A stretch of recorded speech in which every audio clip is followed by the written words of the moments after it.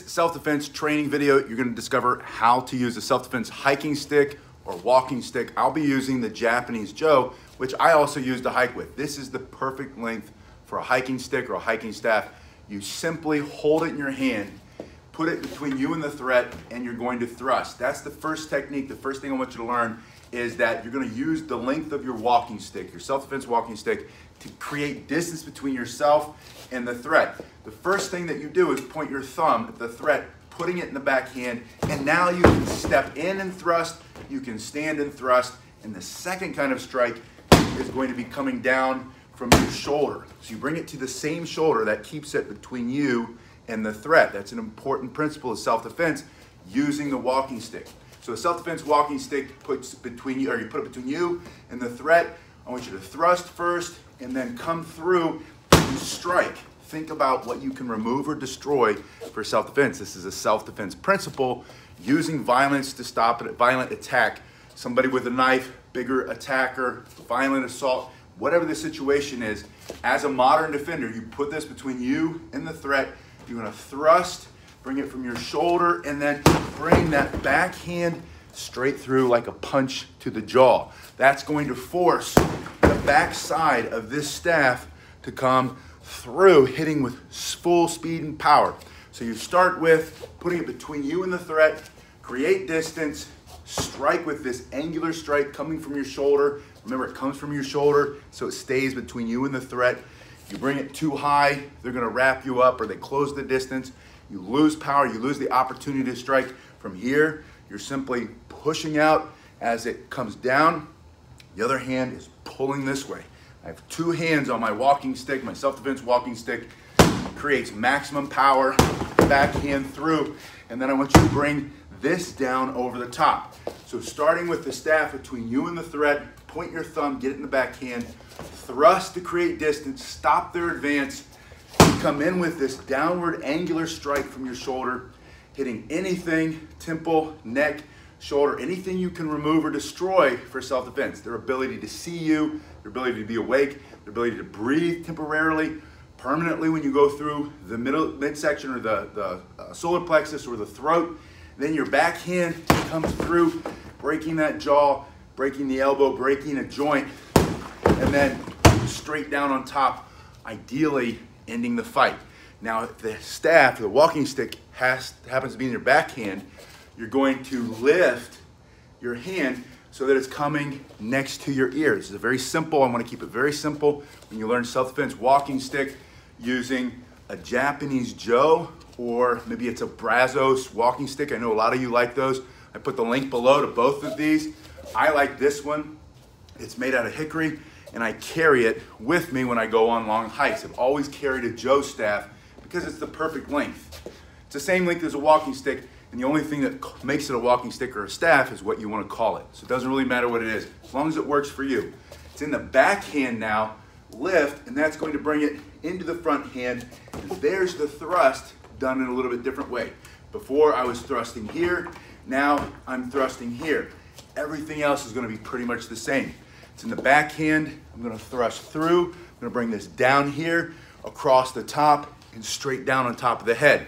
From here, thrust here, come from the shoulder, come from the backside, come down over the top, or if you wanted, you could do similar to a bayonet attack or a rifle butt strike for self-defense. These are all modern defender techniques, meaning that as a person in the modern world who doesn't have a lot of options, you want to go for a hike, you want to stay safe, you want to be safe outdoors, or you want to be safe in your neighborhood. You carry a stick. That's just, it helps you get around, but it's also for self-defense. It's a safety tool, a safety device. Lift here, strike here, bring it through, thrust, bring it down on top. One, both, all.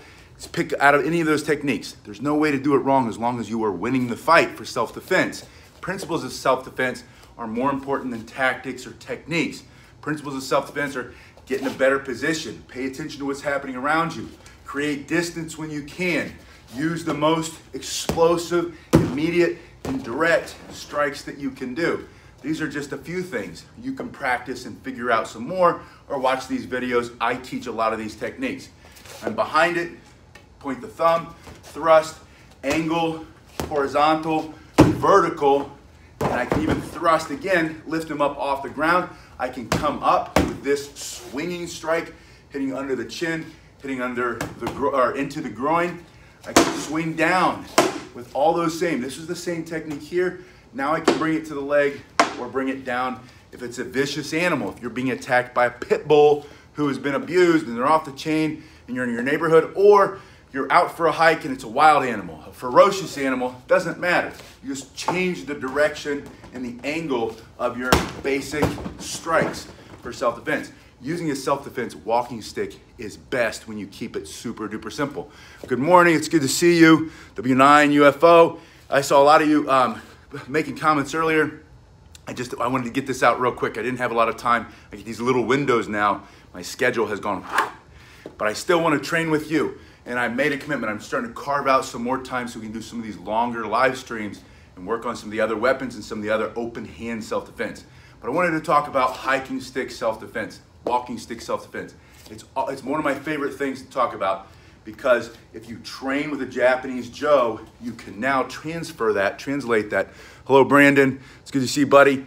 You can turn that into a hiking stick, a walking stick, or like I said, use your Joe staff, carry it with you, use it as a hiking stick, and then you have both.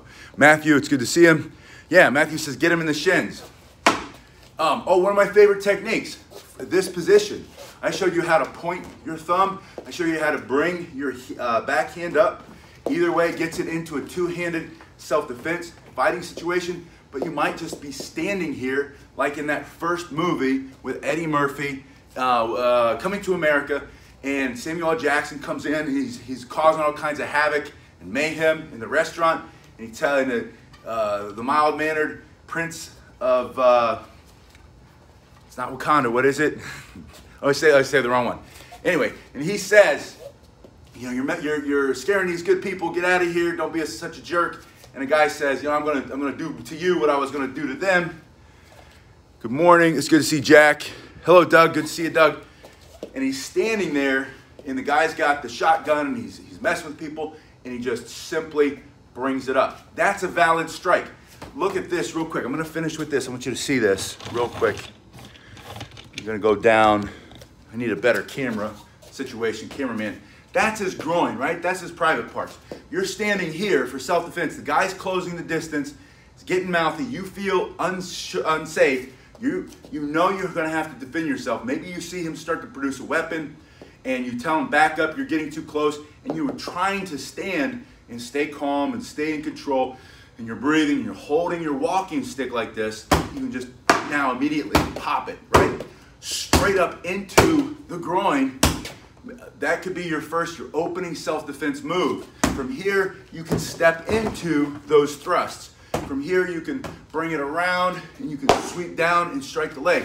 You can come here, you can keep it low. You can strike down if that puts him on the ground. Or if you miss his groin, bring it up and strike him under the chin. Now you're right there, send it through the solar plexus, or if you need to, for self-defense, more permanent self-defense, go through the throat. Or bring it in here. Now you can start to shift it through your hands and change your hand position so that you can effectively defend yourself using your walking stick, your hiking stick. You guys have been awesome. I'll see you again later today in just a little bit. I gotta go run a couple errands, get my wig busted, get my hair cut. It's getting too thick, and I'll be right back. Thank you.